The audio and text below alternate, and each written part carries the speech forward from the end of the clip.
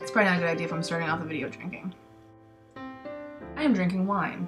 Why? I'm gonna spill wine is what I'm about to do because I'm so excited. I feel like today I'm supposed to be angry, but I'm actually a little bit more angsty today than angry, which you know, that's different.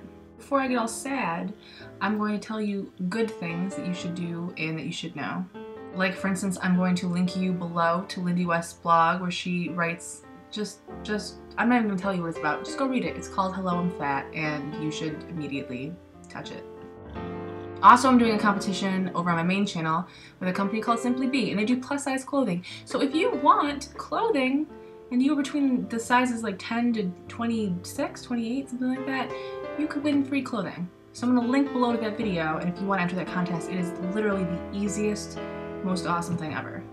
Finally, let's talk about why I'm drinking wine. Well, it was there, so you know, that happened.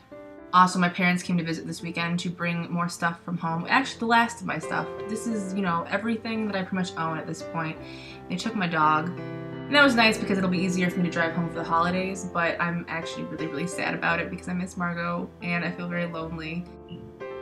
They're writing a lot of songs lately that I'm completely okay with and I love, but are going to make my life so awkward. I'm gonna have to have awkward conversations, people that I don't want to talk to it about, and that's just, nope, yep, Also, I'm relatively sure my leg's getting worse, so that is, it doesn't hurt, but it doesn't look good.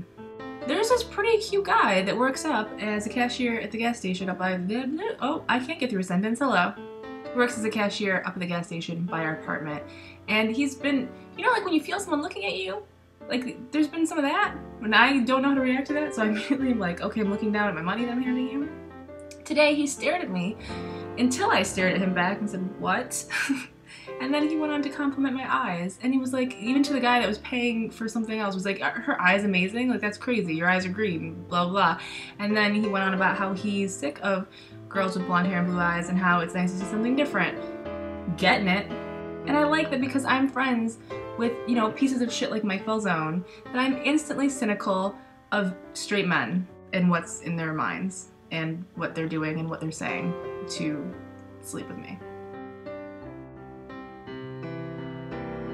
Yeah, I'm gonna go listen to some William Fitzsimmons and probably cry because I'm a little bit homesick. And this is probably the last time I'll be going home for at least a year when I go home for Christmas, and I'll only be there for a few days. So that's awesome.